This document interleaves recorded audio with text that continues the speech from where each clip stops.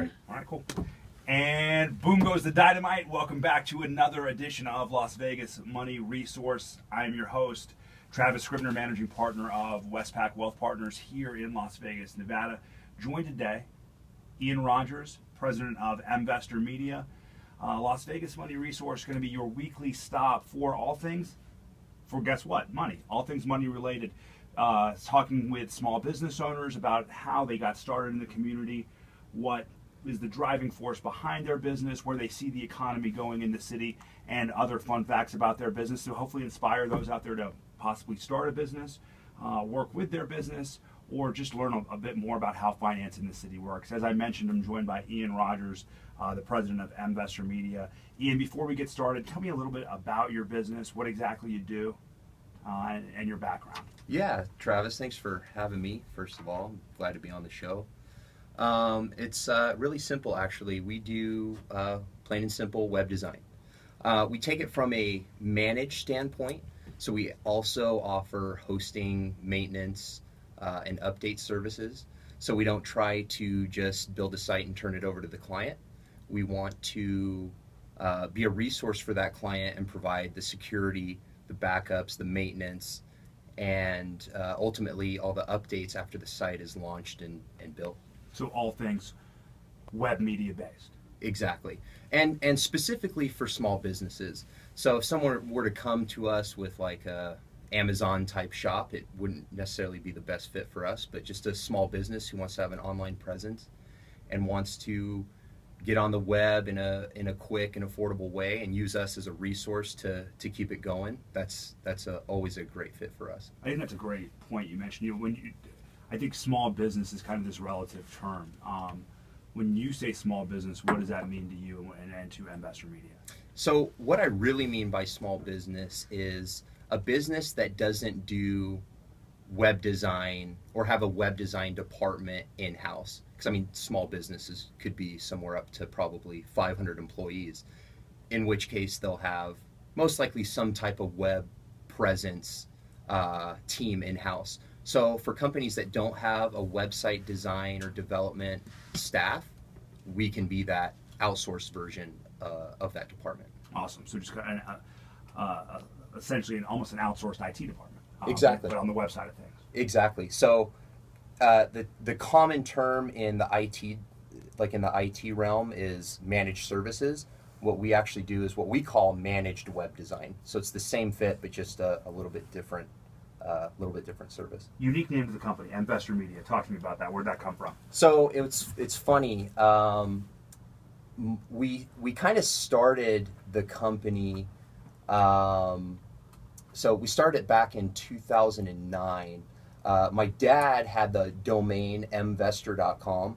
We were going to do some media relations and some investor relations stuff, like with publicly traded companies and pink sheets and things like that. But we actually... Which Las Vegas Money Resource does not condone. No condoning of the pink sheets here. Okay, cool. Yeah. It's my compliance. Absolutely. So we had Mvestor.com, which my dad gave to me, and we just were one day going to do one thing, and which eventually just led to another, which was web design, which was actually my passion back in high school. Cool.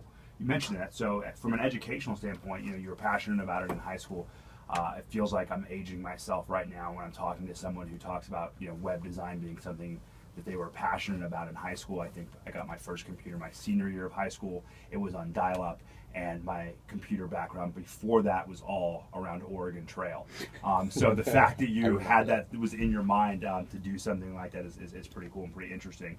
You were interested in it in high school. Was there any more education past that, or were you self-taught around the web design? It feels like a lot of people I'm around are almost savants when it comes to these types of things. So is this something that was self-taught for you, or that you continued your education with? I was actually 100% self-taught. I started in high school. I was the geeky kid in high school who actually had his own website. And back during that time, it was not a lot of people had some type of online presence besides, Facebook or MySpace. Or America Online for me. Exactly, or AOL, yeah, exactly, AIM. Yes.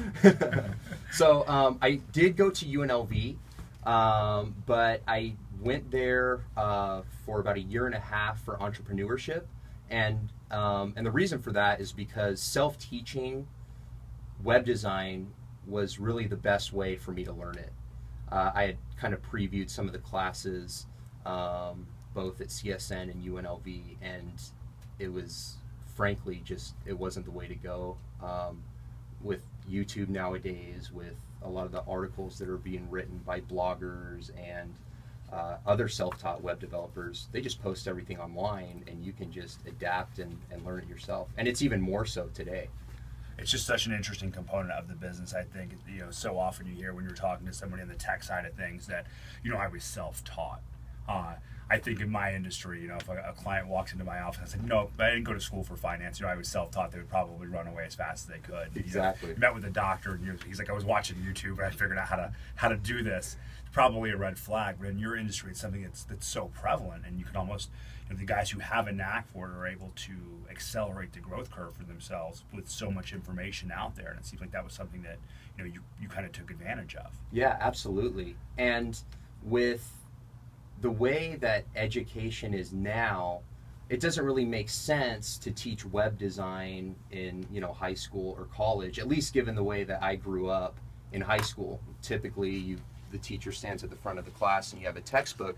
Any textbook that's printed on web design today is going to be outdated the second it's printed. Before it's even published. Exactly. So by the time you put it down onto paper, you need to update that information.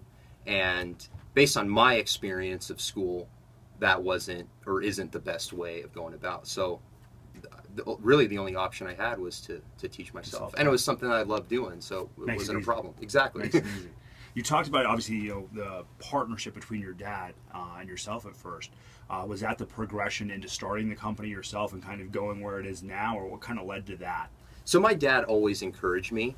I had always had the drive and motivation to start my own company, and he just helped me do it. So he was certainly an inspiration. I had a lot of other mentors and people, not only in my family but outside of my family, who encouraged me to start. So it was great. Kind of always had that entrepreneurial spirit within you. Absolutely. Which is interesting. I think, you know, you're a relatively young guy, and it seems to be something that's not as prevalent in, I guess, the millennial generation. From what I've seen, so many are so willing to trade their time for a paycheck and be an employee. And I think one of the things that's made this nation so great is that entrepreneurial spirit. So it's cool to see that with someone that's a bit younger, when oftentimes when I'm exposed to this millennial generation, it's not as prevalent. Amongst your peers, how do you kind of feel about that? It's funny, like I go to a lot of conferences and things like that, and there was one here a few weeks ago here in Vegas called GrowCo, and there was an entire session on just how to work with millennials, like how to hire millennials, how to staff millennials. And I was like, I don't think they're expecting me to kind of show up to this this session here. So I have millennials that we have you know, staffed in our company, and the one thing I can say is that they're absolutely great workers and they're not afraid to learn.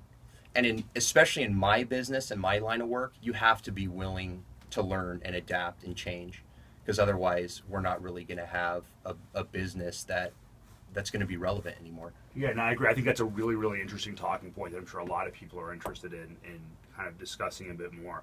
We've got to cut to break right now. I'm with Ian Rogers, president of Mvestor Media. We'll talk more about millennials, his work, his peer group, how he works with his peer group, and how he hires his peer group when we get back from break.